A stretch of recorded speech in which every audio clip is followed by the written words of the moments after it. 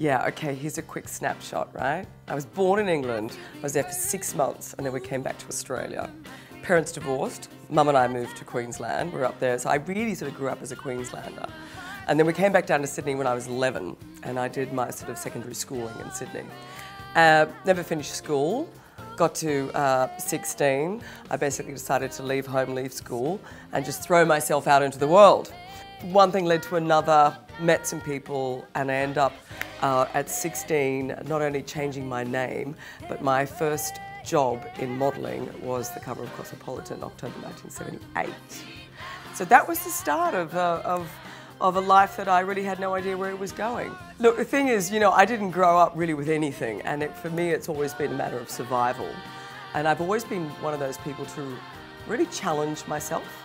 I remember when Nene King rang and said, I want you to be the beauty editor. I'm thinking, I've had no experience, I'm not a journalist. I've had no experience in print. But I said, what the hell, I'm going to just give this a go and give it everything I've got, and I loved it. So I suppose it's the thing that really inspires me is the challenge of doing something to see if I can actually really you know, be a success in something and take it on and learn what it is, you know, whatever that next step is. I just want to be my authentic self, I suppose.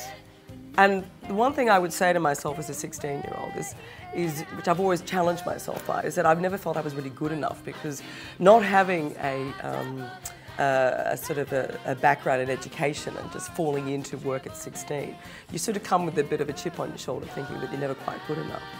So if I could say anything to my 16-year-old, I'd say just believe in yourself, you'll get there and you are good enough.